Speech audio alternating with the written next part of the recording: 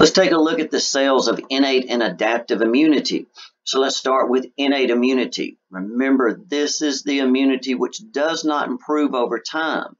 These cells do not have memory and specificity like you see with the lymphocytes. They're what go under the adaptive. So you've seen these cells of innate immunity before. Here are the neutrophils, the most common and abundant of all the white blood cells.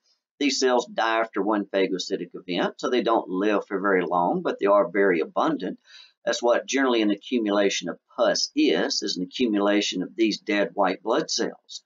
Monocytes, you've seen these before, the largest of all your white blood cells. They don't stay in the blood long. They'll leave the blood, enter right into the tissues where they'll enlarge and become a macrophage. And these are seen with chronic infections because they don't die after one phagocytic event. They're going to keep consuming whatever it is you don't want in the body. These are also very important in processing antigens and activating the B and T cells. There we have the basophil. These cells, which once they leave the blood and enter a tissue, is then called a mast cell. And these cells are where most inflammatory chemicals come from, right here. So these are huge when it comes to inflammation. They cause vasodilation and increase the permeability of blood vessels. Eosinophils. Now these will release chemicals that keep the inflammatory chemicals isolated. That way they don't spread too far around the body.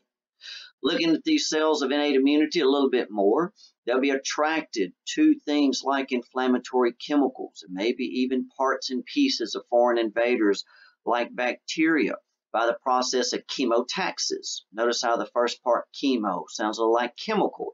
It's the process by which white blood cells follow chemical trails back to the source of something. The source of what? Something that does not belong in the body.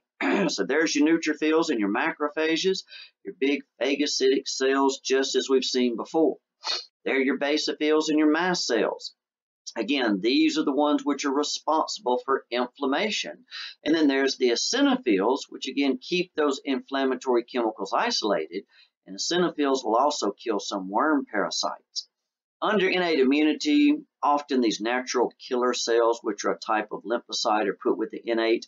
I believe they go with the adaptive and should be left there. They weren't specific enough for some people, but I like to leave them with the adaptive immunity. Here's the adaptive immunity right here. Now look at what we've got in this 1 through 9. All different types of B and T cells right here. Again, here's your lymphocytes. Now your B cells are largely going to transform into B plasma cells and B memory cells. The B plasma cells produce the antibodies, so you can't stress the importance of those enough. The B memory cells are going to remember after they've destroyed a particular antigen how to do it. They won't have to relearn. That way the second exposure will trigger the antibody production far faster. It'll go from, say, days and weeks down to hours, and you'll destroy a foreign invader before you ever knew it was there. The cytotoxic T cells can lyse cells.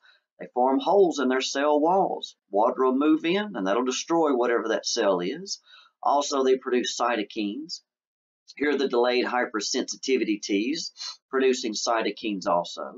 The helper Ts, activating the Bs and Ts. The suppressor Ts, inhibiting the Bs and Ts when needed. Here are the memory T cells. They won't forget how to destroy a particular antigen. First time they figure it out may take several days or a few weeks, but these will ensure that you don't have to learn it a second time and you can destroy something much faster. And then here are the dendritic cells processing antigens for the activation of the Bs and Ts. And again, there's the natural killer cells at the bottom, and there's the links to the study guides.